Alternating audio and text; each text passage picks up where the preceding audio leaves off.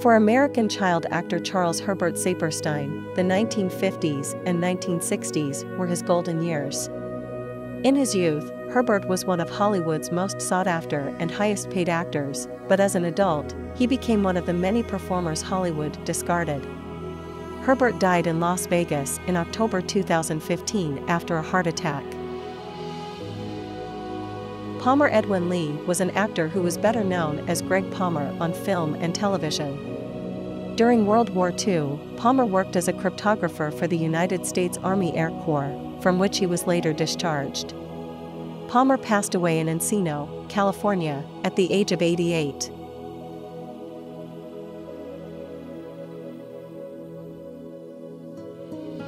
Chris Chase was an American model, actress, writer, and journalist, also known as Irene Kane. Her most well-known role is in Killer's Kiss. In the following years, she wrote several celebrity autobiographies and self-help books. Paul Greengard, a Nobel Prize-winning neuroscientist, was her younger brother.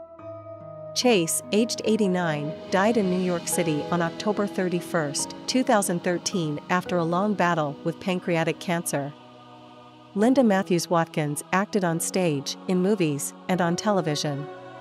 Her film debut was in Sob Sister, a movie in which she played a female reporter.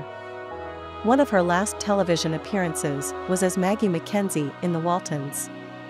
Watkins passed away at the age of 68 from an undisclosed cause in 1976.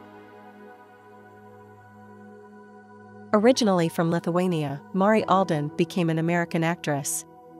Her screen debut was in The Locket, where she played a minor role before moving up to lead or supporting roles. Distant Drums, a 1951 Western with Gary Cooper, was her most memorable performance.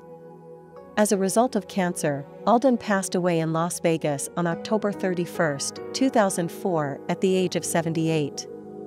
Rita Johnson was an American actress born in Worcester on August 13, 1913.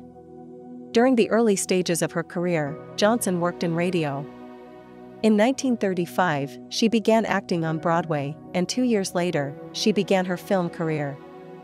In October 1965, she died of a brain hemorrhage after suffering from alcoholism since the time of her injuries in 1948.